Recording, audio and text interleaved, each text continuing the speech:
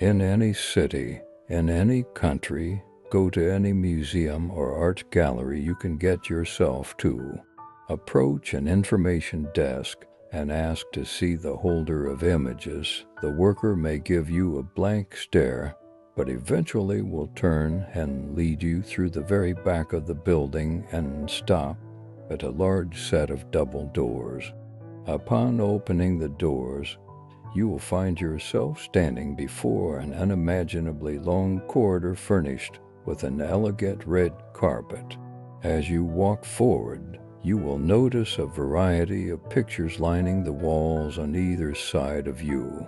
They will all look unnervingly familiar, as they are paintings of your past memories. At the end of the hallway, you will see an enormous painting that covers the entirety of the wall. On it will be painted a detailed picture of another set of double doors. However, as you proceed, it would behoove you not to view the paintings, as they will become more distorted and horrifying with each step. Whatever you do, do not stop thinking about the double doors at the end of the hallway. If you take your mind off of them for more than a second, the large painting at the end of the hallway will start to fade.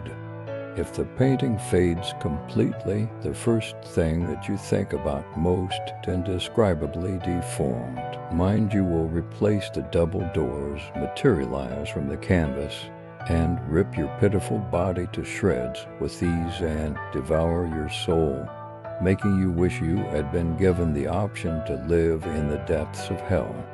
If this should happen, feel free to run in the other direction, for the doors from which you entered will be gone, leaving in its place another stretch of hallway that extends far beyond infinity.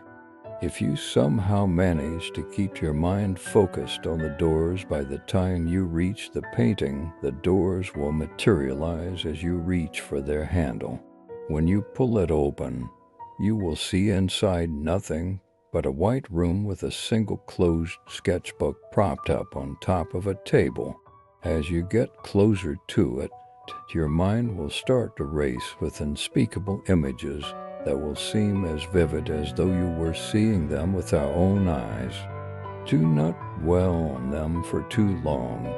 If you do, you will forevermore live inside of your mind in a hellish nightmare far worse than anything the human mind is capable of conceiving. If this is to happen, and you are still sane enough to remember this, shot what will help us remember, and the images should stop. In addition, managing to reach the sketchbook will make the horrible images cease as well.